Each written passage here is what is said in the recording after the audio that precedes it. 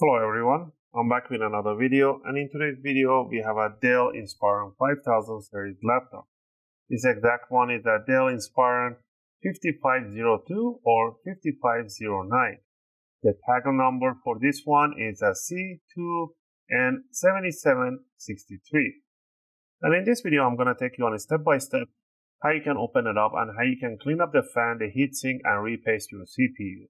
You should be doing your own servicing and cleaning once every year and a half, depending how often you use the laptop and the condition and environment that you're using it. If you feel like yours is overheating and you just want to service it out, you can do it. This is not a benchmark or anything like that. This is just a regular routine servicing. And people are always like, why don't you put after or before? This is not that. It's just like simply doing a car oil change, servicing, maintenance.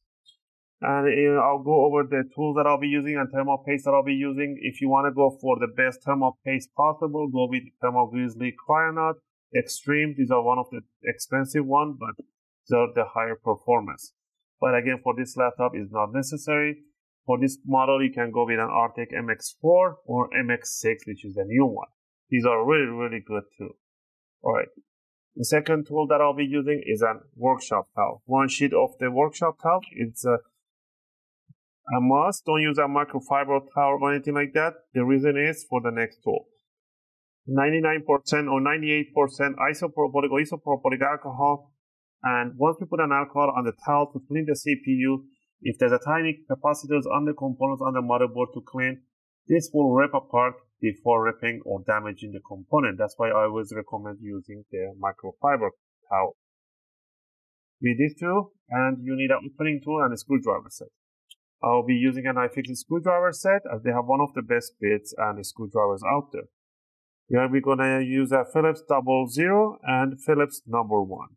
If you get the Pro set, they will include you with an opening tools and some tweezers. If not, just grab yourself a guitar pick. And metallic guitar picks are suitable to opening cases and covers. Also, a curved or straight tweezer, it's good to have. We'll keep that in place. Just by repasting, cleaning your system, your hardware, you're not going to change anything in the system. Everything's going to be the same way that you left it. So don't worry about backing up or doing some configuration. All right, with all this on hand, we're going to get it started. First thing first, you want to power off the laptop completely. You want to flip it upside down and you're going to see a whole bunch of screws. We're going to remove all the screws except the two back in the corners. These ones right in here, we're not going to touch those. We're going to leave them. You're going to remove the one in the back mid, the sides, and the front row screws of the laptop. So go ahead and start from the back mid, remove those, and remove the rest of them, and keep them in a single pile as they are all the same size and height. Also, if you guys like my videos, if you find my videos helping you to your own servicing and cleaning, you can support the channel by clicking the like and subscribe. I'll greatly appreciate it. It helps and motivates me to make more videos, take requests, and answer your questions in the comment area. I appreciate that. Alright, once we remove all the screws except this one, and the reason is that we left this one for the last is because this is screws right in here. They have something called a C-lock. A C-lock is a C-shaped metal or plastic which is on the other side that will hold the screw from coming out and prevent it from coming out entirely. And it serves a purpose. As soon as I start unscrewing this, you're going to see a cover separating itself from the bottom case. That's the C-lock helping out to push the cover away. So you see that gap right there? That's what the C-lock is for. Alright, once you feel the screw is making some click sounds and is loosened up, you want to move to the next corner. Do the same thing in here. A gap opens, and that's when you want to stop. Now you can grab the guitar pick, the opening tool, and stick it about 2 or 3 millimeters inward, and just twist it. And you want to hear those click sounds, what you want to hear on the front. And you see already it's opening up, you work yourself around, and the bottom cover should come out pretty easy. You can take it outside, use a toothbrush to clean the dust mesh in here, or wash it up, leave it for drying, whatever you like. And down here we can see the battery. The fan is kind of dirty, it's dusty, and then there's a dust over heatsink, stuff like that. Before we do anything, we're going to disconnect the battery. To disconnect the battery, you want to put your fingers on the side of the jack, and you want to pull the jack backward, the cable. And then you want to leave it on top. Alright, first thing first, we want to disconnect the fan cable. We don't want to pull on the cable, it's fragile. You can put your fingers the same way that you remove the battery on the side of the jack connector and pull it backward, like that. Now, if you don't have your fingernails are short, you can't grab it. That's why we have the tweezers.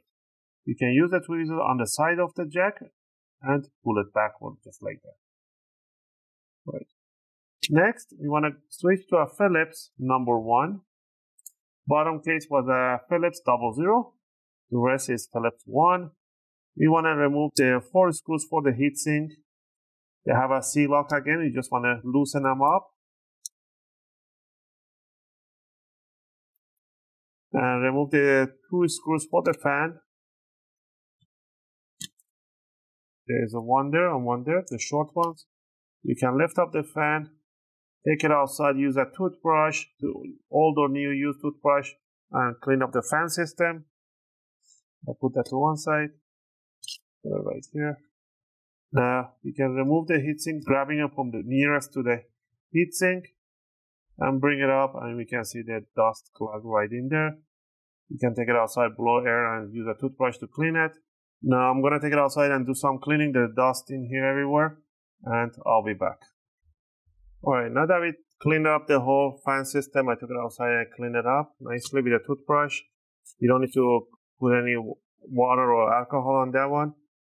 So what we want to do here, we're going to put an alcohol on the towel, and we're going to swipe over the CPU. Just remove as much as you can on the first pass. Flip it inside out. Remember, this is not conductive. The alcohol is not conductive. That's why I always say use a 99%.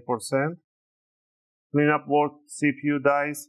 This is the CPU die, and this is called a PCH chip.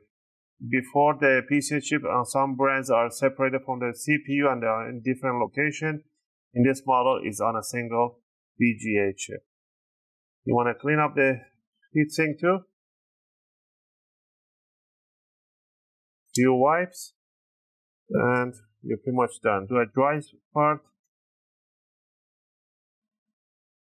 Now you want to grab your thermal paste. You want to put a one tiny line on the main die and one drop on the secondary die.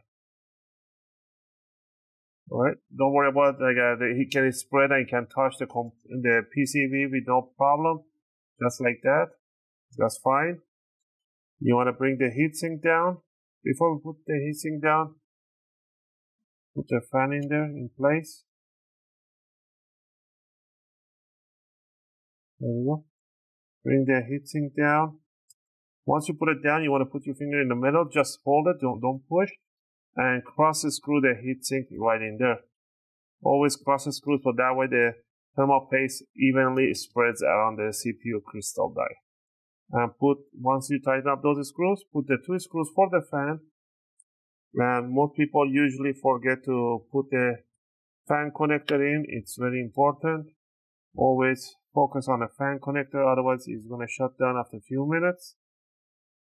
And plug it all the way in. Pretty much we are almost done.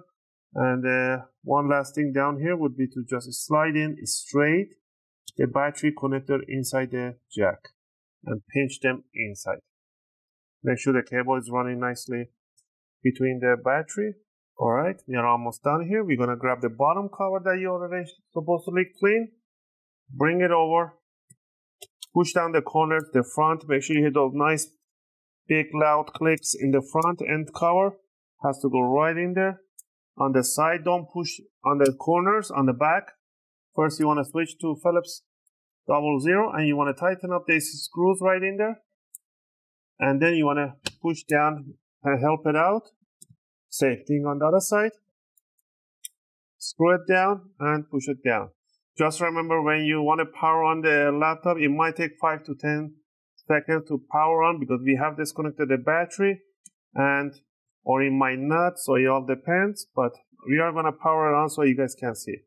Again, I hope you guys like this video and helped you guys out to do your own service for your Dell Inspiron 5000 series, which is a 5502 model. If you have any question or requests, feel free to leave them in the video comment. I'll try to answer them as soon as I can. And let's finish up putting up the last screw right here, and we're gonna power it on, and it should power on with no problem. So let's go ahead. And this one turns on once we flip the screen open, because the BIOS is configured like that. Now you can clean up the keyboard, and there we have the logo, and it's loading up the Windows. And that's it for today's video, and thanks for watching, and I'll see you guys in my next video.